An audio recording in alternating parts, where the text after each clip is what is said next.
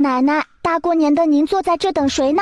也不知道程家出了什么事，眼看着年都过完了，你姑姑到现在都没回来。多大点事呀？咱到小姑的婆家去瞧瞧不就清楚了。娘，悠悠说的对，与其这么干等着，倒不如去妹妹家瞧瞧。那行，老二你去准备典礼，咱就跑一趟看看程家到底是咋了。年都过了还不让我女儿回娘家。我这就去准备。爹爹，待会到了礼先别往下拿，等咱们见到了姑姑，确定了她的情况，再决定要不要送年礼。大过年的空着手去不好吧？就这么办，如果程家人对佳宁不好，这年礼我就是给叫花子，也绝不会让程家占了半点便宜。娘，不好了，于家人来了。慌什么？那个赔钱货今年没回娘家，8成是来看他的。那于家也太小气了，来看闺女愣是什么都没给咱们带。现在不是说这些的时候，你去让那个赔钱货好好拾掇，他不露面可不行。他被我打的站都站不稳，要是让他们看出什么来咋办？就说染上了风寒烧的，走去会会他们。闺女病了咋不让人捎个信，让娘在家担心的不行。娘，没事的，过几天就好了。岳母，实在是抱歉，是我没照顾好佳宁。瞧你这身子弱的，娘这次给你带了好多补品，可得把身子好好养养。老大，去把车上东西拿进来。不能拿。咋了，乖孙？可有不对的地方？他们程家不配咱们耶礼相待。亲家，你孙女这话是什么意思？大过年的是要找不痛快吗？我话都没说完，你这么着急干嘛？难不成是做了什么亏心事心虚？闺女，你这是咋了？为什么一直抖个不停？是不是病情又加重了？奶奶，姑姑根本就没有生病，而是因为害怕才会抖成这个样的，您说是吗？我的好姑丈。这丫头难道看出来什么了？不对，肯定是诈我的。悠悠，饭可以乱吃，话可不能乱讲。我念你是个孩子的份上，这次就不与你计较了。石鸭子嘴硬，奶奶，你把我姑姑的衣服脱了，看看身上是不是全是伤。于老太惊讶地扒拉着闺女的衣服，这一看不得了，身上到处青一块紫一块的。程安，这到底怎么回事？别告诉我他这是自己摔的。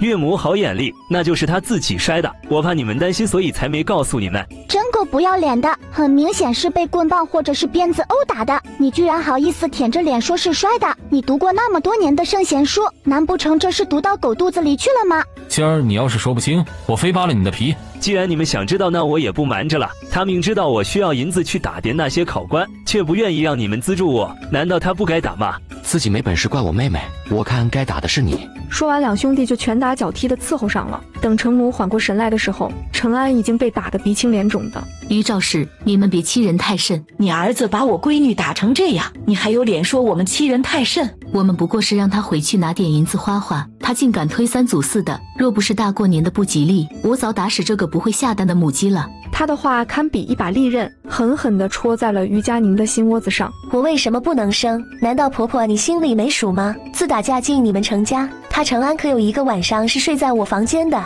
若不是我，你以为你们之间的恶心事，当真能做得滴水不漏吗？程家真是一个令人恶心的地方。这个消息仿佛一个惊雷，震得在场的人心头一颤。本以为于佳宁只是遭受了程家的虐待，却没想到背后居然还有这等隐情。于赵氏气得两眼一黑，倒了下去。娘，你怎么了？别吓闺女呀！奶奶这是气血倒有，有中风之兆。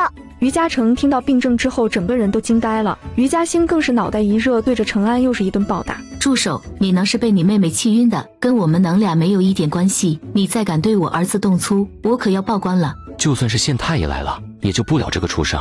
二叔住手！这畜生不如的东西，不值得脏了咱们的手。当务之急是把奶奶给带回家，免得奶奶醒来看到他们，再给气出个好歹来。可是就这么放过他，太便宜他了。没什么可是的，爹爹，你跟姑姑去收拾我姑姑的东西，记得收拾得干净一点，但凡是咱们于家的一点都不要留下。